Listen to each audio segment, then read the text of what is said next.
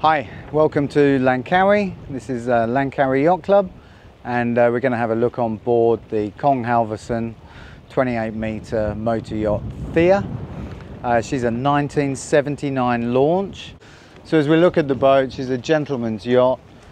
We see there's no appearance that this is a timber hull with fiberglass strakes up the side. Looks very much like a Grand Banks or trawler style yacht that you might be familiar with. She has the Naiad fin stabilizers, and she's a pocket super yacht that's ready for somebody to enjoy for her next adventure. We're up on the upper deck. This is the Portuguese bridge. This is a very wide bridge here. There is actually a helm station forward where we've got a tiller control, bow and stern thruster, controlling the two anchors, the Raymarine chart plotter and the throttles. So this is quite a pleasant spot from which to drive the boat on occasions. There's a ladder here which is removable up to the top where we can access the navigation gear and the radar arch. But you can see from this space here it's really good size, so easy to move around. As we come down here on the starboard side, we have two side doors to access the wheelhouse. It's a fairly simple bridge setup, good electronics but not over the top. What's interesting is that these helm chairs can swivel around and actually go forward and aft, so it's possible to sit around this table and eat at this table. We also have the dumb waiter, which comes up from the galley down below, and that access is here. So it's possible to send the food up and serve it straight onto the table if that's what you'd like. But having a sofa in the wheelhouse is nice and comfortable. It's a very good height. There's plenty of space here. As we walk aft, you'll come to what is described as a captain's cabin, but we prefer to call this an on-deck master or a guest cabin. So we have a low slung double bed which is offset to port. Nice views aft. High silk headboard is a good touch with the glass through to the head and shower. And if you want to walk into here, all the bathrooms on board are really nicely appointed. All the heads are new, all the piping is new. Nice shower here, good height, and a beautiful window. So there's a table and drawers sat to starboard, and then these sliding doors aft out to the upper deck. So as an extension of a guest cabin, surely this has to be one of the nicest places on the boat. The sun protection and the bimini, it's all new. It's a rigid structure. It has the fold down canopy sides, so it can be protected from the weather, and you can walk all the way back. These two davit cranes, port and starboard, are original. Lots of lifting capacity on this boat. The tender is stored aft, so lifted up by the cranes and stored aft. It sits on these three convertible seats. So they're actually a stainless and teak, varnished teak slat seats, which you can sit 3 people facing forward or 3 people facing aft. So even when the tender is off, you've got more deck space to use at the back of the boat. We have the steps down to the cockpit for easy access,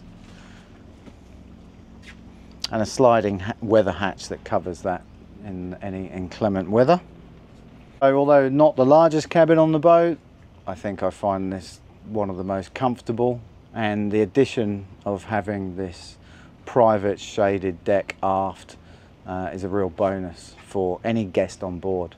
So from the foredeck, we'll go back into the crew area and the galley, which takes up the forward part of the boat. So as we walk down the starboard side here, and as we walk in this side door, it's possible to close off the galley and the salon, which would make this all crew area forward. Electrical panels situated here. So all the boat was rewired during the rebuild, and it's all been nicely done.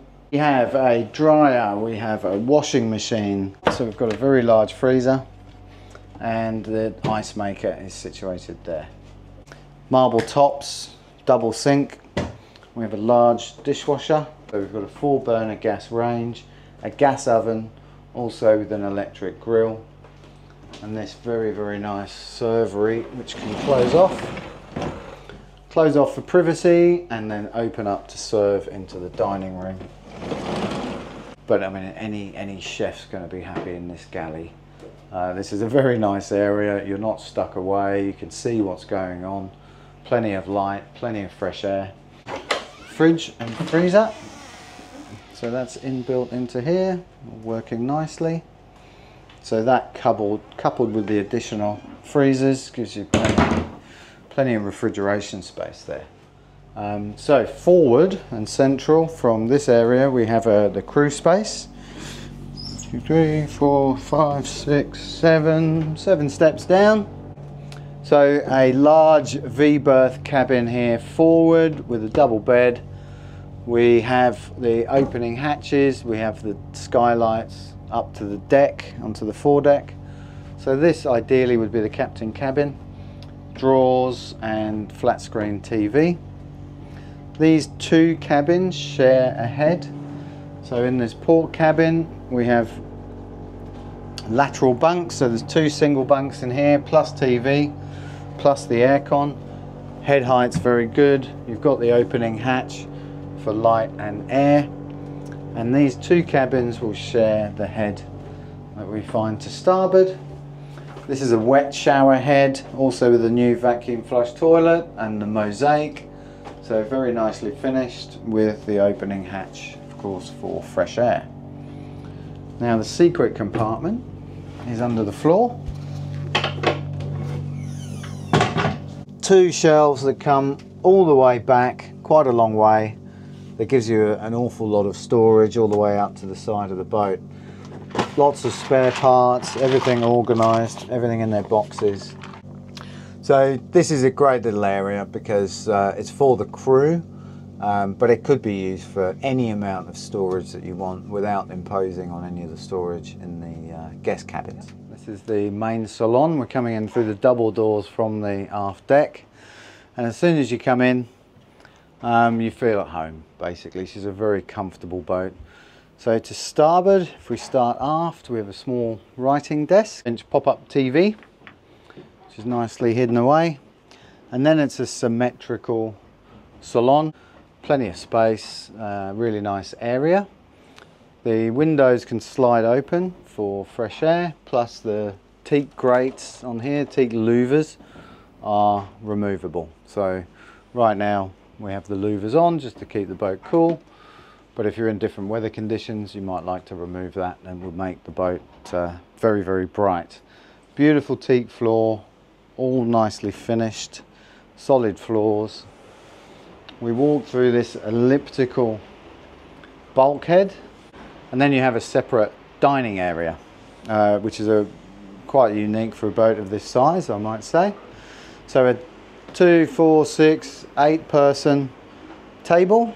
All the crockery and cutlery are stored in the drawers. We have marble tops to these servery counters. Overhead, nice sort of teak paneling with these small LED lights, little feature lights, sort of light up this area very well. What's very nice is the side opening doors on both sides, so cross ventilation is excellent.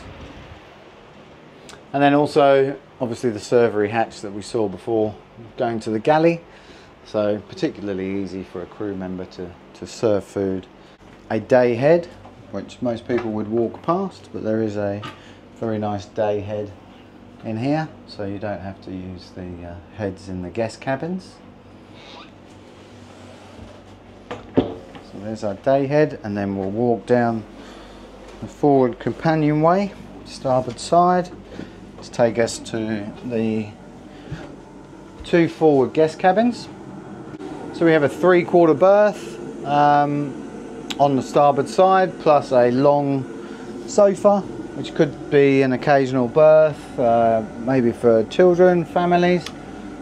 Quite neat. We have a writing desk plus the ensuite forward, finished to the same standards as the others with nice tiling, marble floors, new vacuum heads. As we come out and we go to the port side cabin, so we have another cabin, another slightly different style. So this is a thwartships with a beautiful headboard done in Thai silk.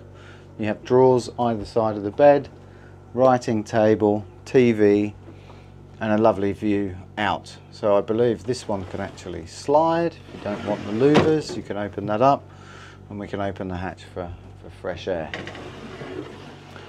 So we've seen two cabins here. Forward to the ensuite, again with nice marble and glass finishing, the nice hardware, new vacuum head, full height standing shower. Only these two cabins share the same access. The upper deck cabin clearly has its own access, has two accesses, one from the cockpit and one from the helm. And the master cabin after the salon we'll see shortly, and that also has its own access. The entrance is a private entranceway which is aft port of the salon. As we walk into the master cabin, have a good look around. So this is the lowest head height in the boat, being aft. Behind this curtain is actually the original transom, but this boat has been extended, so the curtain's there to look nice, which it does well. Hatches either side, large king size bed with the TV that pops up from the foot of the bed, a small library and a leather topped desk with chair. As we walk over to the starboard side, drawers for clothing, some hanging locker space, and a large ensuite head and shower. As we come in, we can see we've got a really big shower with the mosaic, comfortable bathroom. This is a frosted glass piece to the foyer, which just gives a little bit of natural light.